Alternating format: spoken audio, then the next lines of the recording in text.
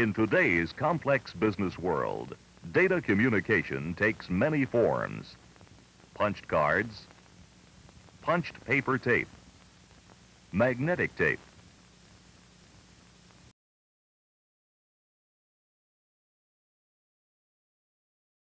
manual keyboard entry, printers, displays, MICR checks. The 2770 data communication system will operate with any of these types of devices. The 2770 offers the user a keyboard for manual input, an output printer, and a maximum of 2 additional input and 2 additional output devices. Thus, a wide variety of terminal configurations can be selected. The 2772 multipurpose control unit is the heart of the system. The 2772 contains 2 128-character buffers, expandable to 256 each. The 2772 is a member of the binary synchronous communications family. It transmits and receives on a communication line at speeds up to 2400 bits per second. The 2772 console is designed for simplicity of operation. It includes a job select switch with 5 settings for various applications. The keyboard, standard with each 2772, is improved in operator touch and functional key layout. This is the card-oriented 2770 system. The 2502 card reader, a tabletop unit, operates at 150 cards per minute.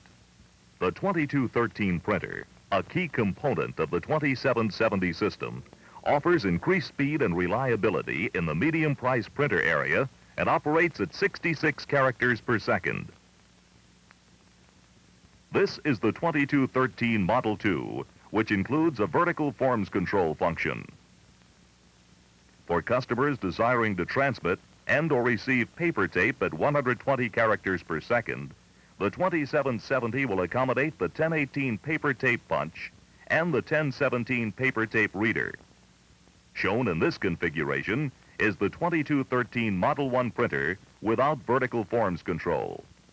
This configuration shows the IBM 50 magnetic data inscriber attached to the 2772 control unit. The Type 50 can be used for normal data recording during the day. The data recorded on the magnetic cartridge of the Type 50 can then be read into the 2772 buffer and transmitted on the communication line. The 2265 Model 2 display adds another dimension to the 2770 system. The system shown here includes a 2265 for a conversational application. The 2502 card reader, the 545 output punch, and the 2213 printer are included in the same configuration for batch input and hard copy output.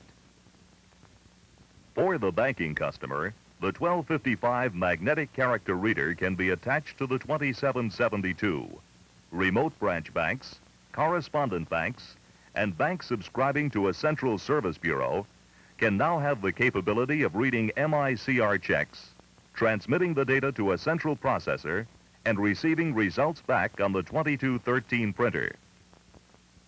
Now that we've looked at some of the various configurations possible with the 2770 system in mock-up form, let's visit the IBM Research Triangle Park, North Carolina manufacturing facility and observe some of the input-output components in operation. The 2502 card reader in operation here reads at a rate of 150 cards per minute. It incorporates a new technique called magnetic reluctance reading. The data from the card is transferred into the 2772 buffers. From there, it is outputted to the 2213 printer. For serial printers, the speed of printing expressed in lines per minute is dependent upon the length of the print line. This demonstration illustrates that characteristic. When printing short lines of 19 characters in length, the 2213 operates at speeds of 120 lines per minute. This speed would be desirable in applications such as printing name and address headings. When printing 40 columns of data to a line, the effective throughput is 65 lines per minute. For an 80-character position print line, the speed is 34 lines per minute. The next part of the printer demonstration illustrates the speed of line spacing with the vertical forms control feature, standard on the Model 2. Form skipping is performed at a rate of 12 inches per second. With 6 lines per inch spacing, this is equivalent to 72 lines per second. The 2265 Model 2 display is basically the same device as the 2265 Model 1 currently announced. However, the Model 2 has a significant new feature called Format Control. With the Format Control feature, it is possible to set up specified fields of protected data. This demonstration shows several field headings being displayed on the screen, each of which is enclosed by parentheses. The operator can key in variable data in the blank areas following each of the field headings. Tabulating takes place over the protected fields, the right-hand parenthesis serving as a tab stop. Once variable data has been entered on the screen and transmitted to a central processor, the operator can erase all of the variable data simply by depressing the Erase Unprotected key.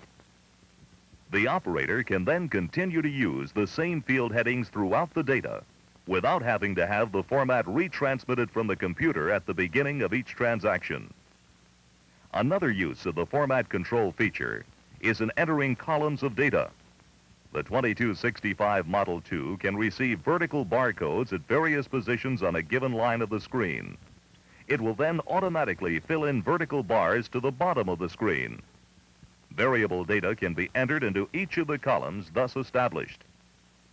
After transmitting the variable data and depressing the Erase Unprotected key, the vertical line separating the various columns will remain. The 2770 Data Communication System, utilizing support under the Operating System 360 and Disk Operating System 360, brings all these together. Batch input-output units and conversational devices all operate through a common control unit. The 2770 represents a significant step forward in versatility for data communication terminals.